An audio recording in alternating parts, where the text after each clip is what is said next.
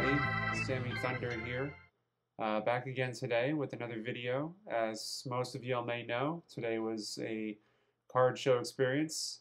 There's a huge baseball card show that came to town. Came away with a couple of great purchases, which I will showcase at the end. But without further ado, I'd like to kind of jump right into the experience. So enjoy, and I'll see you back shortly.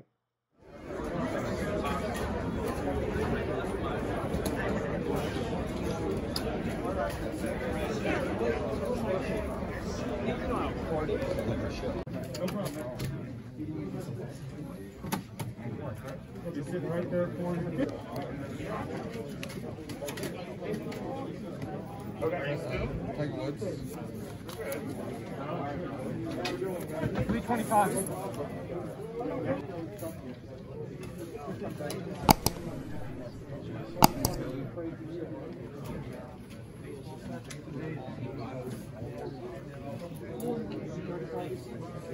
You mind if I showcase your cards for my YouTube channel, do you? No, feel free. Oh, okay.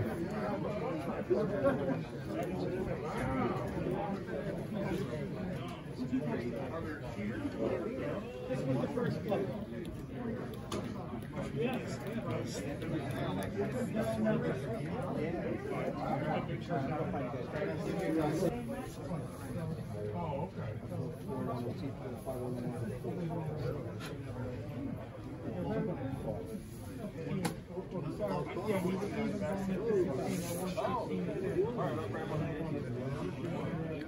Hey, how you doing? Hey, I was thinking.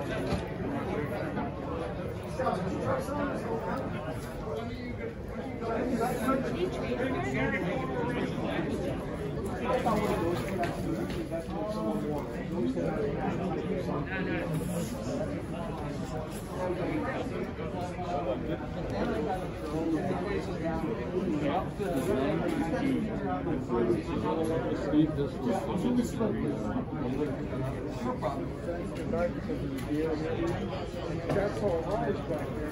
She sees me back there with the chainsaw and everything. I'm starting to make it. Yeah.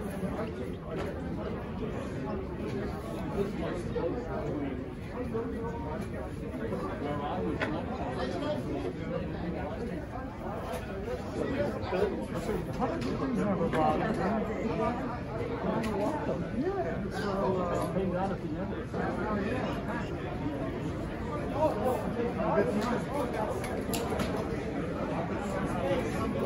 And February 19th. All right, we'll come back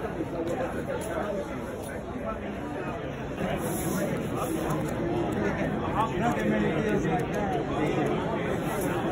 Yes,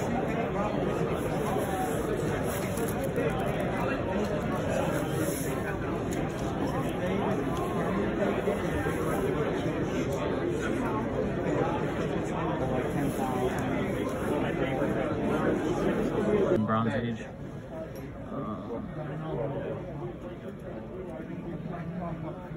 Last time you didn't bring them. Okay. I remember you at the county center. You in Brooklyn or something. No, I haven't done the county center show. No, This is my first Westchester show. I do Hofstra. I do Valley Forge.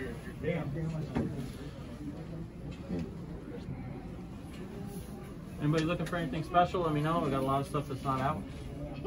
What grades do you have in Kofax? Just looks like it's a stack. No, yeah, those are all 55s. That's the only Kofax rookie I have. What's the price?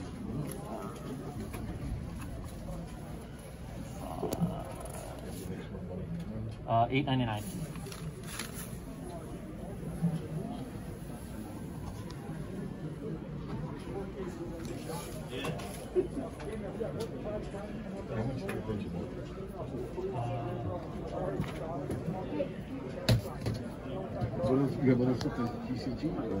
I do vintage baseball, basketball in particular, so I see what you have here. Oh, you should get the ball, 53 team ball, Yankees Mantle, early Mantle signature on it. Very rare. I'll take a shot of that. Yeah, that's a rare piece.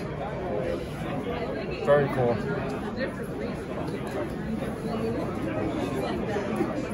I like how you wrote down as a solo rookie card, because it really... Well, I got that off of eBay. Some guy was selling the same card. He called it the solo rookie. It sort of is. Yeah, because what they call the rookie is a 3-panel card. Yeah, and they've done that for years. This is amazing. Very early Mantle. What is this? Is this the entire Yankee team? The world champion, 26 signatures. Attention, Mantle, Berra, Rizzuto, Ford, Martin, Alvarado. We're going to be doing a free break for if you kids zero today. in on the Mantle, it's really what his autograph was before he became famous. It was very stick figure-y. We'll continue And then when he became famous, he started doing all these curly keys. But that's the real rare one. Get that break started. Just come out to the...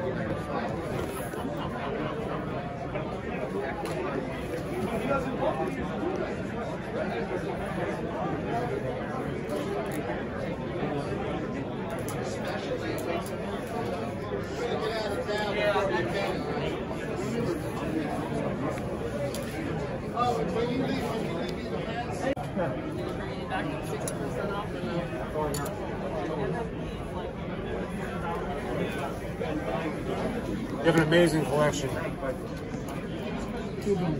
Huge. All right, welcome back, y'all. Thanks for stopping by to check out today's video. I hope y'all enjoyed the baseball card show experience. It was a massive card show, a lot of great tables, a lot of great stuff for the sets that I'm working on. Today, I made 2 really big purchases and a couple of small purchases to go towards some of the sets I've been working on. So I want to show you first the addition of some of the 59 commons that I purchased. There's a vintage bin, not a bin per se, but a vintage number of boxes from different years, and this is kind of like a very reasonable price for some of these cards. And so I added to some of the 59, the set that I'm working on.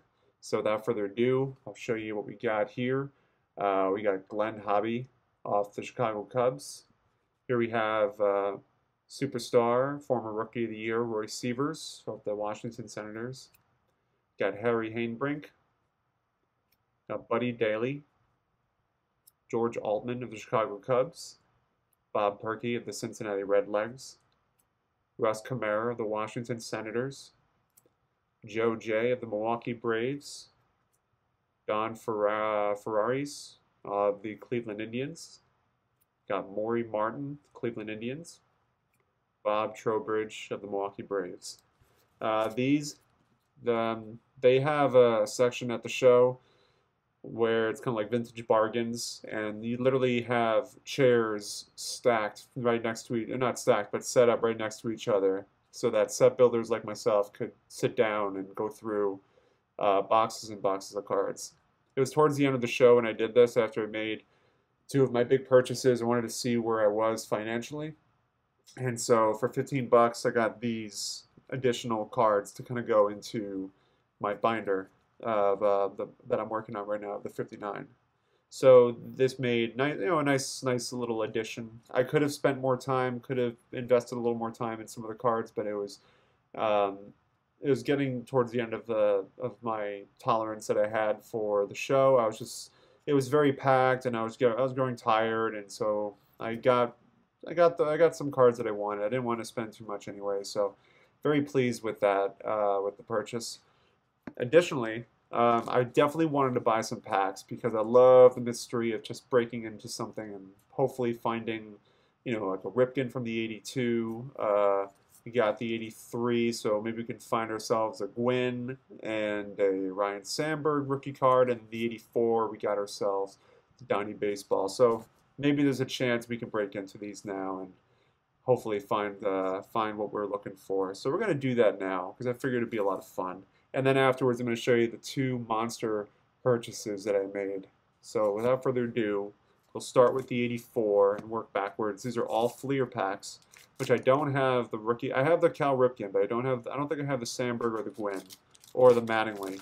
So let's see what happens. So we started off with the Chicago White Sox card, and we laid us off here with Dave Collins, Kevin Bass, Juan Beniquez, Tom Herr, Nick Asaski, Charlie Ho, Cesar Cedeno, Iman De Jesus, Bruce Benedict, Don Money, Leon Durham, Dave Stapleton, Tim Flannery. There's a Hall of Famer, Harold Baines, and Omar Moreno. Not a great pack, but it's worth the shot. So those are our commons here. We'll do the 83 next. Wanted to get my goal was to get one of each here. So here we have Stephen Braun. Is it stuck? No, it's not. Mike Flanagan. Dave Steeb. Here we have Toby Harrah and Thornton. Dick Davis. Lee Lacey. Johnny LeMaster. Another Charlie Ho. 2 for 2. Dave Winfield and Ken Herbeck. Here's the Hawk. Andre Dawson. That's a nice one. Brad Mills. Tim Flannery. We're 2 for 2 with him. Dave Beard. Robin Yount, and Jay Bell. No, not Jay Bell. I forget who that Bell is. Bob Welch. And finally, the 82. Maybe we can find the Ripken in this one. If not, that's all good. It was worth a try. Find the Ripken rookie card in here, maybe. Or Harold Baines' second year. Fernando Valenzuela's second year. We'll see. You got Barry Foote. Ooh, not the Oriole that we're looking for. Dan Graham. Moose Haas.